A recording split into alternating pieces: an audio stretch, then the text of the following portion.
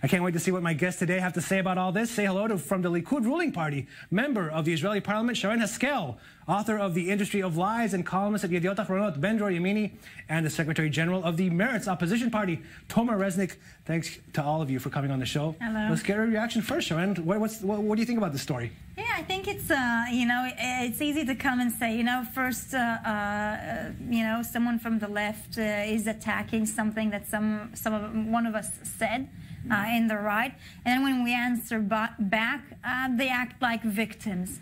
Okay, look, there might be a slight problem with the translation, because the word that Rotem Sela have used is the word that described the state of Israel as a national home for all of its citizens. Now, Israel is the national home of the Jewish people. It doesn't mean, as the Prime Minister said as well, that Arabs and any other kind of minority or background or religion don't receive equal and full rights. It seems like you're saying you're using the lost in translation excuse. No, not the lost in translation, but Israel is the national home of the Jewish people, like many other countries. Lost in translation, Ben-Dror? Well, I must admit that I have a problem with the two sides. Why? Because Israel is both Jewish and democratic. I mean, if you separate, Israel will not be democratic and Israel will not be Jewish. I want them both, because the only one way to stay as a democratic state is to stay as a Jewish state.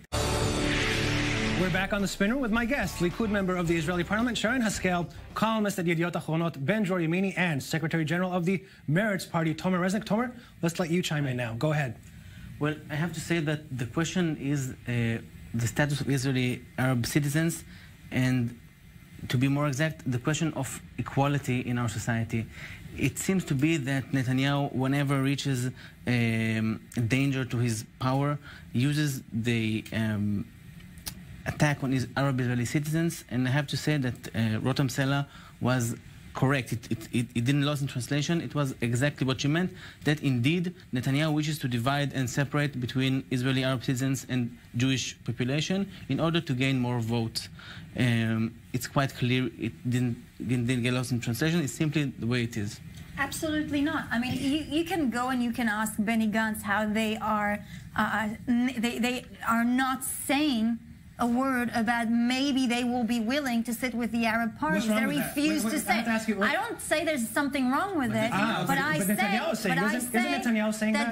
they are saying that they will not sit with the Arab parties. They are saying that very clearly. So it's easy to come into the Prime Minister and saying, oh, he's saying that because of one motive, but then you go to the opposition on the left, they're saying the same thing, but it's okay when they're saying it. Let Ben-Dror go ahead. Well, as someone who is in the center right now, not a right wing, not a left wing, I must say there is a contradiction, we have to admit. There is a very interesting contradiction, because this government, the right wing government, invested in the Israeli Arabs more than any other government before in the last 10 years. We have to admit it. I mean, numbers are talking. Numbers are quite clear. From the other side, this government, yes, the language of the government I don't like. The nation-state law, for example, which was not necessary at all. Israel is a Jewish state anyway. So there is a huge difference between the language and the reality. I want to let Tomer react before we go on. Move on quickly. I wouldn't separate between language and reality, as language is part of the reality, and the reality is that this government is clearly targeting the Arab Israeli population for political and electoral gains. That is the reality. It's a tactic that Netanyahu used in 2015 in the last elections, when he said our voters are coming in masses by buses to vote, and thus won the elections. It's what he did. He apologized for that, by the way, afterwards. Yeah, and now again he loses it and apologized after the elections. I want to let you hear something that was said today at a memorial for the late Prime Minister Menachem Begin. Netanyahu pretty much stood firm with those comments, and then President Reuven Rivlin also spoke today and chimed in about the status of Arabs in Israel. Let's have a listen to both of them.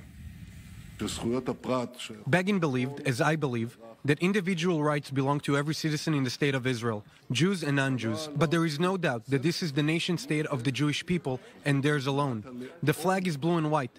The anthem is a tikva. The right to immigrate to Israel is reserved for Jewish people who have no other country. They have no other country. Begin understood that. There aren't and there won't be any second-class citizens. There are no second-class voters. We are all equal in elections.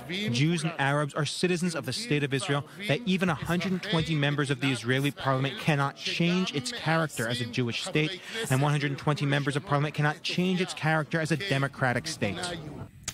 And then the main rival from the blue and white list, Benny Gantz, said today that, let's be honest, Begin would not fit in with Netanyahu's Likud. He would be considered an enemy of Israel. He said in a Facebook post, what would Netanyahu's false and inciting campaign videos look like to Begin today? What's your reaction to Gantz's comments on Netanyahu? Well, you know, I don't know whether I should laugh or I should cry.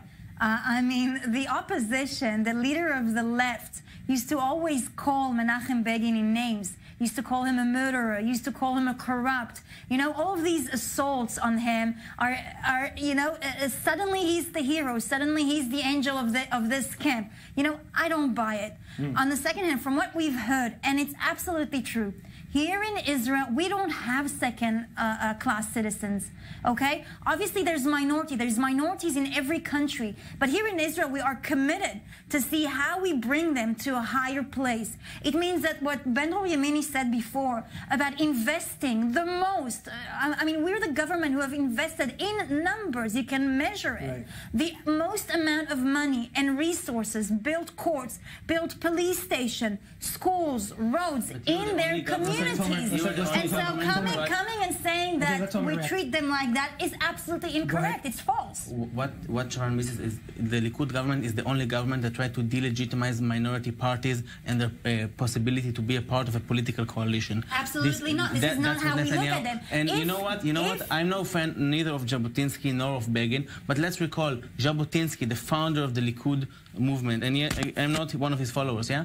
He said that he wouldn't mind having an Arab prime minister, okay? Would you mind? And look, we have minorities in our party as well. Don't forget. I asked you specifically, would you be okay with an Arab prime minister? Look, if yes, no. Obviously, I would prefer someone different to be, but if he would be voted democratically, obviously this is a decision of the majority. Why would you prefer so? Because he's Arab? No, not because he's Arab, because the Arab party that he's talking about are different types of Arab that I'm talking about. No, hold on. I want to finish I want to finish my sentence because otherwise it will be misunderstood. Okay? We have Arabs in our party as well. Christians, Muslim, Druze. How many do you have in the top 30? In the top 30, we have one at the moment. Who? But we have, what's his name? Fatin Mula. Okay? He's number 32. He's number 32. He's number 32. In the top 30, we don't have anyone. So in the top 30, we How does might that not represent have... the country? Excuse me, last government, we had the first Druze minister in the entire history of Israel. He is not the but first. hold on, you didn't let me finish my sentence, and so I want to finish it. Okay. If we would have someone from a party that is a Zionistic party, a party that wants to coexist Jews and Arab, he would be accepted. The Arab parties that exist today are the Arab parties who promote more hatred and more violence against Jews. That kind of Arab prime minister, I will not accept. But someone from a different type, I would. Others weigh in. I'm not going to escape your question. Which is? Can an Arab prime minister be in Israel? Yes. Let me answer. Okay. Let me answer. I'm not going to ask. Look, you know, Israel is a nation state, just like most European countries. Now, you will not ask in Croatia the politicians or the journalists, is it going to be a Slovenian prime minister? Once we had one state, Yugoslavia, it fell apart. It collapsed. You don't have it anymore. You have 7 nation entities. Now, each one is going to choose according to the majority of the state. It has nothing to do with democracy. I mean, this is the nature of the state, and it's okay. Can I use your example of Europe just a second? This is a segue to and I think you'll answer it as well.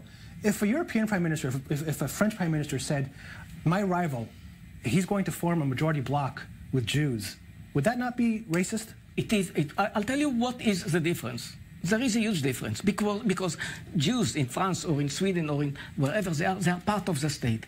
They don't have any problem. They don't have a leadership They don't have a leadership like the leadership, I'm not speaking about the people, like the leadership like Raed Salah or Jenin or Zorbi or Zachlaka or others, that they are blatant anti-Zionist. It's not the same. First of all, be faithful. And some of them, sorry to say, we have to put it on the table. Yes, Israel is a democracy, and that's why we enable them to be in the Knesset. But to tell you that they can be part of the government, I'm sorry. They are against the country, so they can wait. Okay.